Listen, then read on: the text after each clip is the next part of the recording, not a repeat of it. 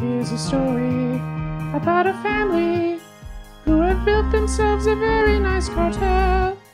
All of them have used the gold of the public, but their backroom fails. The Pima Bunch, the Pima Bunch, is the mess that they made. The Pima Bunch. Hello, voters of Pima County. We're back with another episode of The Pima Bunch. Just south of Tucson, there's a little place called South Tucson? Oh, you're good. I know. South Tucson is a 1 square mile postage stamp.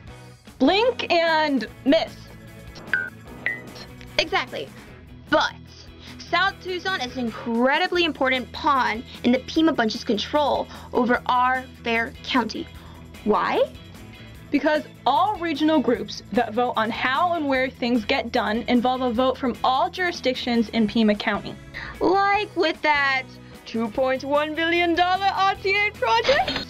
Tiny South Tucson got the same vote as Tucson, Oro Valley, and Marana. So Mayor Jennifer Ekstrom, daughter of former South Tucson mayor and former Pima County supervisor Dan Ekstrom. Jennifer being chief of staff for County Supervisor Ramon Valadez. Valadez being Jennifer's dad's handpicked successor. Her dad having served on the same Rio Nuevo board with Vic Soltero, another former South Tucson mayor. That lost taxpayers $230 million? Uh-huh. Wait, where's this all going? Cronyism. So South Tucson, Pima County, Rio Nuevo, hundreds of millions of taxpayer dollars lost equals cronyism? That's how things work here, and mostly don't work. I've got one better. South Tucson was also the training ground for super bureaucrat Mike Hine. Oh, right! Hine was the city manager of South Tucson, and then somehow became Tucson city manager during the Rio Nuevo spending spree? Until he got fired? The Arizona legislature took control of Rio Nuevo. Like stealing candy from babies. They must have squealed something awful. Actually, for the cronies, it'll probably turn out pretty sweet. Tucson will probably forgive South Tucson the $900,000 in Suntran bills and $1.4 million prison bill after the 2012 elections.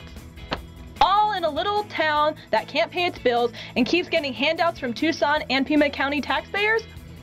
Could it be powerful families, powerful cronies, powerful votes on huge spending projects? Could it be?